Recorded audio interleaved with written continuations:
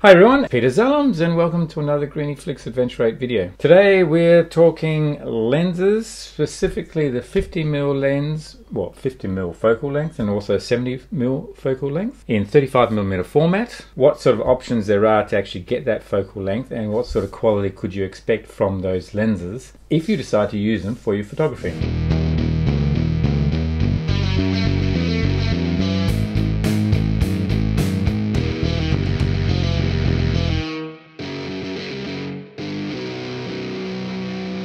So we're looking at the 70 and 50s. In this range of lenses, so I've got Nikon and I've got Leica. In 70 I've got the 70-200, the 24-70, these are f-mount lenses for Nikon, a 28-300, very versatile lens in the Nikon range, and the 24-70, this is the new Z mount for Nikon, which fits the Nikon Z6, and to use f mounts you have to use an FTZ adapter. For reference, I'll be using the Leica 24 megapixel camera, so it's the M240P with a 50mm prime lens as my reference as well. This is one of the best Leica lenses that you can get with regards to detail and contrast, and therefore that's a good reference point by which to judge the different lenses as well. So in the 50, I'll be able to do 50 in the Z, 50 in the 24-300, 50 in the 24-70, and then in the 70 range, these three lenses I'll be able to compare with regards to the detail. I'll be using this chart behind me to actually take the photographs, and then in Lightroom we'll be able to review in greater detail. This all fits into some ideas that sort of came to mind. As always, with my best ideas, I can put them on the back of an envelope or a coaster. And I wanted to sort of put some perspective behind my photography in these videos that I do on my YouTube videos. My thinking was, how do I sort of put all this together as far as photography is concerned? I'll put it down to sort of four things with regards to photography. There's the creativity side, the idea. How does the idea come about? What is the idea? Then it's the tools that you have access to actually put those ideas into action. The action is the process that you have to follow to use those tools. And then it's the results that matter, and whether those results actually reflect your idea and is part of the presentation, who sees it. There is a process of, well, are you happy with that, and then what did you learn through that entire, going through all those four steps, and that's a review process which takes you back to the new idea again, and then you go through the whole process again. So today it's going to be around the tools, and which is understanding again your tools, so that if you know more about what to expect out of the different tools that you have, then you know how to use those tools into the next stage, which is the process, taking the photograph and moving on. It's not a case of which is the best lens, it's really a case of understanding your lenses, so when you go into the next stage of process and taking the shot, you know what you're working with. Frequency of use, funny, it's proportional to the size. The smartphone I use most often because it's always convenient. The Leica I use the next most often because it's the smallest and most compact, and therefore I can just put it in a small bag and always travels with me. The Nikon Z6 is the one I use for my studio photography and videos. I'm just using a GoPro in this case here. So that gets used quite a bit. And then this one gets used the next most because when I do my adventure travel, 4-wheel drive around Australia, which isn't happening right now, or my motorcycle trips around the world, I end up taking an older Nikon D500. It's a crop sensor with this lens as my main camera, plus a whole bunch of action cameras, because it's light and most convenient. So how does the quality stack up against these other two, which get used less frequently? This one gets used hardly at all. Which then prompts the question, do you keep it, or do you try and do some photography where do you actually use this more often? The latter will be true for me. I'll be hanging on to it and be using more and more in the future when I do more and more landscapes with this. Okay, let's get on with the test. Here's our reference photograph with the Leica M240P, 24 megapixel, and the Summilux 1.4 lens, 50mm, but at f4. So if we go in at 100%, this is our reference, so that's the center. If we move towards the edges here, this is what the edges look like. So all in all, the photo looks pretty good. I know it's a good lens, and therefore there's very little vignetting. It's pretty much the same all over the image. So that's so far so good. So that's our reference photograph. Okay, now we've got the Leica Summilux 50mm 1.4 on the left, and then on the right we've actually got the Nikon 28-300 f-mount lens. Let's have a closer look at the two. So this is at 100%. Can you see any difference? Not a great deal. Maybe the Leica looks on the left here looks a bit sharper. If we go towards the corners here, let's see what we start to see. And you do see that the Nikon starts to get darker towards the corners. If we look at the detail here, the Leica very corner here is quite detailed, and the Nikon 28-300, you start to lose the detail here, which you're expecting. Nikon, when it's at the 28-300, when you take it down to 50mm, it actually goes to f4.5. So its range is 3.5 to 5.6. It goes to 4.5. So in this photograph, I had to actually lower the shutter speed to 1/100th of a second. On the Leica, it's 125 at f4. No surprises there, but at least it gives me a feel for, well, how much detail do I start to lose in the corners at 50mm. The center, it's looking pretty good, but if we went to 200%, what do we notice? Okay, so the Leica on the left and the Nikon on the right, and yes, you could see that the Leica's got more details even in the center at f4, and the Nikon is at f4.5. Okay, so the Leica is on the left, and now on the right we've got the 24-70 f2.8 Nikkor f-mount lens. Okay, let's zoom in. Let's go straight to 200. Do we see much difference between the two lenses? Maybe a little bit more detail in the Leica. We'll go to the top and see what we notice. Printing, again, maybe a little bit more detail on the Leica. If you look at color scales here and then color scales here on the Nikon, looks like there is more detail on the Leica. If we go to the corners, what do we notice?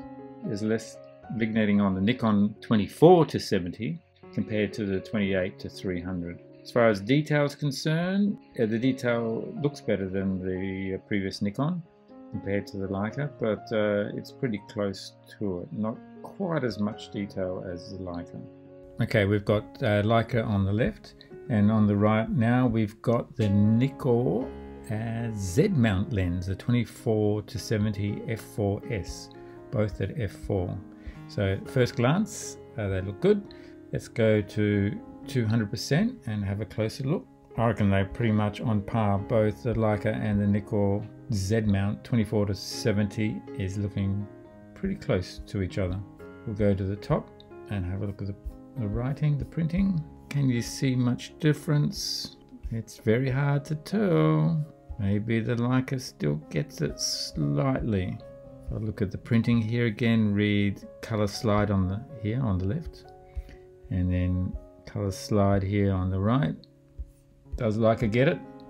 Maybe just a little bit. Leica seems to be more consistent. There's a bit of drop off here. What happens with the clarity, the detail? I think the Leica gets a little bit of a drop off here with the Z. Not quite like the Leica at f4, but again, the Leica is a prime lens. Remember, we stopped the Leica down from 1.4 to 4, whereas the Z is wide open at f4. So wide open at f4, I think it's producing an outstanding result. Let's have a look at the Nikon lens Z mount versus the f mount as a comparison at f4. Okay, now we've got the Z mount lens, 24-70 on the left, and on the right we've got the 28-300 f mount lens. So let's go 200 and see what we notice. Straight away we notice that the Z lens 24-70 has more detail than the 28-300 at 50mm in the center. If we go to the top, then we can see what the difference is. You can clearly see the difference between the Z mount and the f mount 28-300 on the right here. We go to the corners, Z is on the left, 28-300 is on the right, and you see that you don't have as much detail in the 28-300. compared to the Z at f4. 28-300 is at its maximum openness at 4.5 as far as the aperture is concerned at 50mm. So clearly the Z has more detail right across the spectrum from the center to the sides. Okay, let's have a look at the Z compared to the f-mount 24-70. Zooming in, the 24-70 f-mount is looking pretty close to the Z mount, but I think the Z mount still gets it slightly. If we have a look at the printing here, they are also pretty close. The Z mount, I think, again, if we look at this small printing here on the left, color scales, and then color scales on the right, I think the Z mount again wins. If we go to the edges, top right hand corner, top right hand corner quite close to each other. There's less vignetting on the 24-70 f mount because it stopped down to f4, because wide open it was f2.8, and so it stopped down to f4, which then evens out the exposure towards corners, I think, whereas the Z mount is showing some vignetting on the left. So what happens when we stop all those 50mm lenses down to f8? Let's have a quick look. So we have our reference lens again. So I've got Leica on the left here and the Z mount 24-70 on the right. So have a look at the center, looking pretty close. We look at the top, also looking very close to each other. Hard to tell apart, can't really tell them apart. We go to the top right hand corner at f8, also looking very similar. I think maybe a little, yeah, very similar, hard to tell them apart. As far as the detail is concerned, top right hand corner, I can't really tell them apart. They're so close to each other. Right hand side, printing, much the same at f8. Printing down the bottom here, and we see any difference. It's hard to say, and it's anyone guess whether the Leica is a little bit better or not, but it's so close you would never notice in a real situation. Okay, this time we've got the Leica on the left here, and we've got the 28-300 on the right at 50mm, both at f8. Let's see how the Nikon lens stacks up at f8. Does the sharpness increase? Okay, at f8, yes, you can still see that the Leica has more detail in the center than the Nikon. Up the top there, you can still see the difference. Go to the right hand corner here. Yes, you can still see the difference, much sharper with the Leica compared to the Nikon. And in the middle, yes, the same. And down the bottom, also the same. Okay, so no surprises there. The Leica still has more detail than a stopped down 28-300 Nikon f-mount lens. Let's have a look at the other f-mount lenses and see how they stack up. The lens on the left here, Leica lens on the left here, and we've got the 24-70 f-mount Nikon lens on the right. Okay, zooming in at 200%, and the centers are looking pretty close to each other. Maybe my exposure is a bit brighter on the Leica compared to the Nikon, but I think otherwise they are pretty much identical. As far as detail is concerned, up the top here, what do we see? Okay, so looking at color scales on the left, color scales, okay. Leica on the left here at the top, and then the Nikon at the right here on the top. Yeah, the Leica still gets it a bit, I think, compared to the Nikon. Looking at the right hand corners, yes, you can see that the Leica is more detailed than the Nikon 24-70. Okay, so no surprises there at this stage. And also the Leica on the left here is more detail on the left compared to the Nikon 24-70, with it stopped down to f8. I think the conclusion of the 50mm focal length across all those lenses, Leica being the prime lens, has greatest detail. The next best lens would have to be the Z mount lens, the 24-70 f4, followed by the f mount 24-70 f2.8 Nikkor lens, and then 28-300 f mount lens. But at least, I mean, there's no surprises there. That's what I was expecting. Let's see how the 28-300 compares to other f-mount lenses. Alright, so we've got the 28-300 on the left, 24-70 f-mount on the right. Okay, zooming in, so in the center, they're probably quite similar. At the top, at f8, both are actually quite similar. We go to the right here, top right hand corner. we notice that the 24-70 is sharper in the corner than the 28-300, but there's not that much difference. 24-70 is better than the 28-300, but pretty close. If we look at the right hand side here in the middle, it's hard to tell them apart really that much. Down the bottom, the 24-70 is better, bottom right hand corner, than the 28-300. The 24-70 I would say is a little bit sharper in the center, but they're very close. And this is at 200%. Okay, let's have a look at these lenses at 70mm. So obviously I don't have the Leica as my reference lens anymore. I'm going to be using the Z mount lens, the 24-70 at 70. We're going to use 5.6 as the reference f-stop. So we've got the Z mount on the left, and then on the right we've got the first lens is the 28-300 f3.5 to 5.6 at 5.6, both at 70mm. Let's have a look in greater detail, and we can see that the Z mount lens I think has greater detail than 28-300, which is consistent to at the 50mm focal length as well. So I guess no real surprises there. You can see it's actually quite clear here that the Z mount lens is quite a bit more detailed than the F mount lens, and as we'd probably expect that to be true also to the corners here, which is pretty clear that that's the case when you look at the printing here. Photography news, much more clearer than the photography news on the right side here. No surprises, the Z mount stacks up very well compared to the 28-300. All right, let's have a look at the next lens. So on the right hand side this time we've got the 24-70 2.8 stopped down to f5.6. Let's have a look at the center, and they're looking pretty close to each other. A lot of detail, look at these fine lines, all very close in the center, all very close, pretty much on par with each other.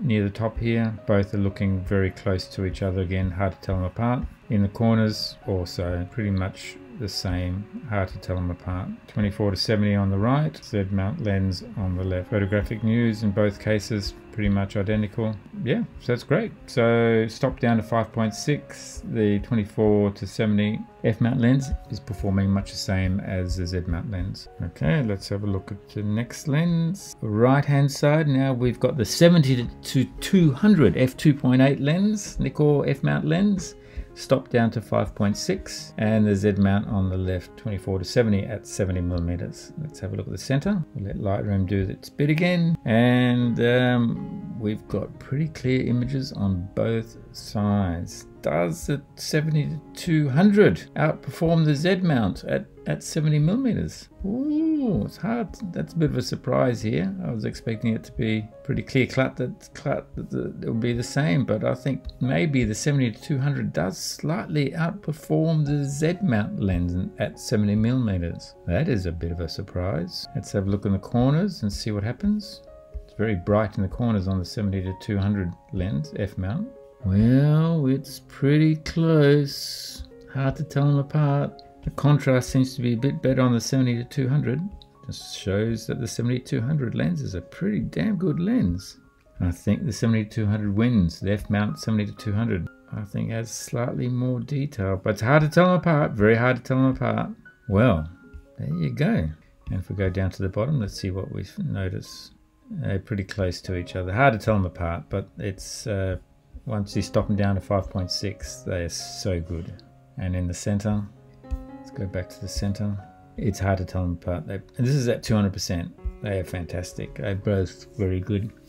Now let's have a look at 70mm at f8. So we stop down the four lenses to f8. So we've got the Z mount 24-70 on the left, and on the right we've got the 28-300. Let's have a look what happens. Zooming in at 200%. All right, what do we got?